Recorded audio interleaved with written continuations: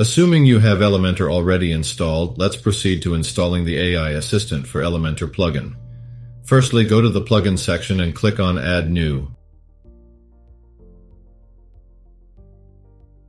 Then upload the plugin file after unzipping it. The plugin file is located within the unzipped folder. Select the zipped AI Assistant for Elementor file and click on Install.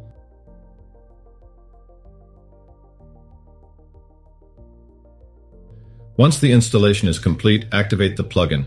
Next, go to the settings and find the Elementor AI Assistant option.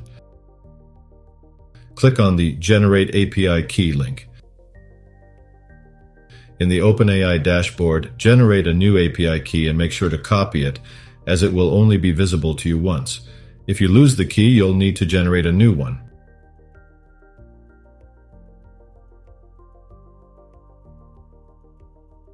Finally, head back to the plugin settings and enter the copied API key. Don't forget to save your changes.